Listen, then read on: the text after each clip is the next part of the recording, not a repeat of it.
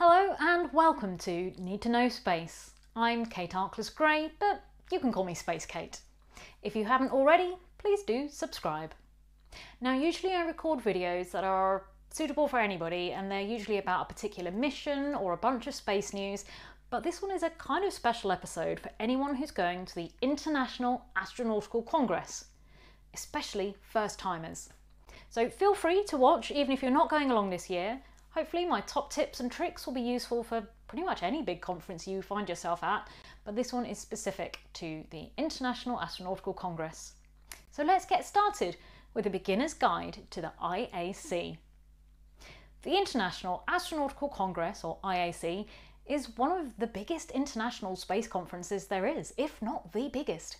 It takes place every year in a different country, in a new city each time, with potential host nations bidding to host the future events, kind of like they do with the Olympics actually.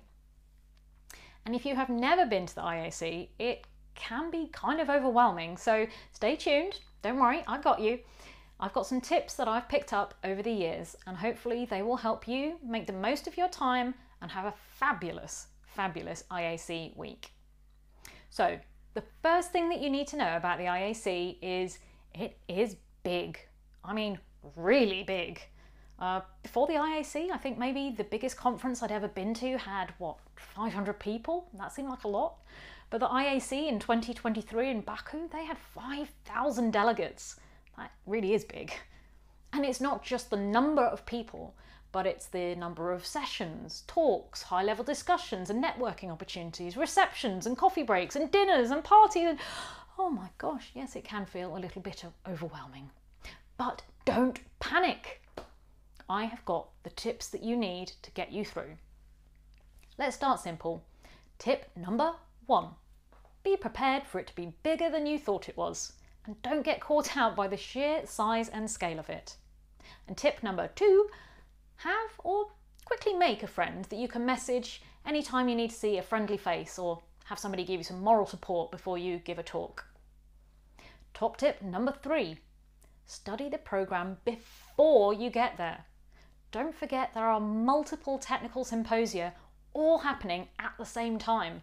So decide which topics you want to focus on and make a list of where and when the particular talks are that you want to listen to. Trust me, you will really, really be thankful of this when you get there. You have to realise that no matter how hard you try, there is no way to see and hear everything that you want to. I've tried. There will always be overlaps, and there'll be like 3 things that you really want to be at right now, but they're all happening at the same time, but in completely different places. And in addition to the technical programme, there are other events, such as the excellent Global Networking Forum events, so you will miss stuff. Don't get too stressed about that. You can't see everything. I know the FOMO, the fear of missing out, is real, but there's not much you can do about it. So let's take a deep breath and make peace with it. Tip number 4. Make sure you've got some emergency chocolate or whatever kind of snack will keep you going when you need it.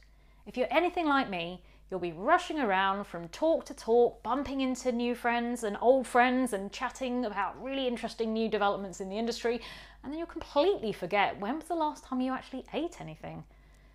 There'll certainly be some kind of cafe on site, but I'm imagining the queues are going to be pretty long and the prices probably quite high. Now, sitting in a room, focusing on a bunch of technical talks, one after the other, it does require some brain power. And hitting a sugar low just before the talk you really want to hear, it's not ideal. So, emergency chocolate, or whatever snack you like, that's a good one. Tip number 5. Suss out where to find the free coffee and know the Wi-Fi password. And I'm not talking about just for yourself here. Knowing which coffee stand has the shortest queues, befriending the people in the exhibition hall who've got a coffee machine, or being that person who can help out with the Wi-Fi password, these are all excellent ways to win friends and influence people. And trust me, with attendees coming from a whole bunch of different time zones, coffee becomes essential. And if you're the one who knows where to find it, you could reach instant hero status for somebody you've just met. Now, the next tips are for people who are not just attending, but presenting papers at the Congress. Hopefully they'll be useful for this conference, but also for other conferences. A lot of them are quite general. But of course, all the usual tips about get your slides uploaded in plenty of time, be prepared, stay calm, those all go without saying. But especially for the IAC, here are some important tips for you. So tip number 6, remember that whatever time you are given, even if it's really short, that's the amount of time that you have got to speak for. Unless a whole bunch of people can't make it or they've dropped out at the last minute, every one of those technical sessions will be jam-packed full of talks. And if you go over your time, you could rob somebody else of the chance to answer some questions later on. So please do respect the session chairs and the timing and the other speakers. Tip 7, don't fill your slides with tiny text that nobody can read. If your slide is full of text, they're just going to stop listening to you and start reading the slide instead. Now, I know you've got a lot to get through, and it's a small amount of time, but trying to share your entire PhD thesis on one slide, it's not smart. And there's no point cramming 10 tiny graphs on one slide either. Nobody will be able to read them. Decide on the key message that you want people to go away with and explain it clearly. It's so much better for the audience, and it's so much better for you. The people who really do want to know more, who need to see all of the raw data, want to ask all those really technical questions, well, they can get in touch with you afterwards. And on that note, tip 8, do make it easy for people to get in touch. So make sure on your last slide, the one that says thank you or any questions, that's the slide to have all your contact details on. You never know, maybe these people want to collaborate with you. Maybe it's your big break and they want to offer you a job. Who knows? Just make sure you're not closing the door on new opportunities.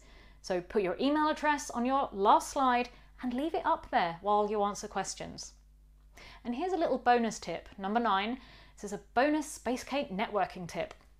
Now, I've sat in sessions and I've listened to talk after talk, and sometimes there is something really interesting early on and I think, oh yes, I'm gonna catch that person at the end of the session and ask them all about it. And then 12 presentations later, I can't remember exactly which person in a suit it was that I was going to talk to. So have something that sticks in my memory. A bright tie, colourful socks, an interesting handkerchief or a hair clip. It might sound a bit daft or trivial, but it can really help people to find you. And if you want to network, and at this kind of conference you should want to network, this is a way to do it. And I know these tips are more towards the guys. There are sadly fewer women presenting, and because they tend to wear something other than dark suits, they are generally a little bit easier to find. Now, I love meeting new people, and I'm always happy to be a friendly face if you need one at the IAC. So it's become a bit of a tradition for me to wear my light pink, pale pink suit to make myself as easy to spot as possible. Now, if you're in a sea of black, navy and dark grey suits, you should be able to spot me, even in a pretty busy room. So look out for the pale pink and come and say hello. Top tip number 10, network. There are people from around the world at IAC, from different space agencies, from different startups, different space companies, universities. It is a wonderful and exciting environment. And although it might seem a bit daunting to begin with, this industry is actually not really as big as you think it is. So meeting new people and staying in touch with them is really, really good for your career, and it's great fun too. I've got friends, space friends, all around the world, and even if I don't see them for a few years, it's always great when we catch up at IAC. So tip 11, have business cards. Have plenty of business cards. And make sure you put little notes on people's cards if you've taken them, if you said that you were going to send them something or you had a particular conversation. This is invaluable for when you get home and you unpack and you've got this huge stack of business cards and you're just trying to remember, oh my gosh, who was that person that, oh, and I said that, put a little note on them. It's a hot tip. Tip number 12, if you are looking for a job, have a link or an updated CV on you, or update your LinkedIn page. Make it easy for people to get your details. That way you come across as really engaged and organised. Tip 13, have fun. IAC is busy, mind-blowing, intense. It's a whole week of spacey goodness, but don't forget to have fun. Talk to people, meet them for coffee, grab a drink or dinner, ask them who's hosting receptions and share that intelligence with other people. It's a really nice community and embrace your part in it. And if you're bored of networking and you just want to party, Yuri's Night on Thursday is the place for you. You can get your ticket online, get dressed up and have a great night, talking space, meeting new people and dancing the night away. Tip number 14. Don't ignore the exhibition hall. There's so much going on in the exhibition hall, and if you, like me, are a fan of space swag, pins, pens, patches and more, this is the place for you. You can meet people from different space agencies, universities and companies from all around the world, listen to talks, check out the latest technology, maybe watch some demonstrations, and sometimes the big companies, or perhaps cities who are thinking about hosting a future congress, will host a little reception. So usually around 4 o'clock is the time to keep an eye out, and they'll be offering maybe a glass of wine and some nibbles. So keep your ears and eyes open, find out what's going on and where, and yeah, it will help you have a really good time. And if you spot a company with some especially interesting space swag, do let me know. You can find me on Twitter @SpaceKate or on Instagram @SpaceNomad. I am still raving about the Astroscale pen that projects a little image of the moon that I got in IAC years ago. Tip number 15, pass it on. It was a NASA pin badge that made space real for me. Meeting somebody from NASA and them giving me a pin, that's what started my whole space career. So pick up an extra sticker or a pin or something that you can pass on to a young child or a big child, you know, somebody excited about space when you get home. It's up to all of us to make this industry welcoming and inspire the next generation to want to be part of it. It might just be a pin, but you never know whose life you could change. Tip 16, sleep. It's likely that you will not sleep as much as you want or need to during the IAC week, if you're anything like me. So make sure you get plenty of sleep the week before and don't overdo it too much. Pace yourselves. And tip 17, don't forget the vitamins. Because there are people coming from all around the world, and if you've really not slept enough, you are more likely to catch somebody else's cold. So I like to bring a tube of dissolvable vitamins to help my immune system along and also remind me to drink some water and not just survive on coffee.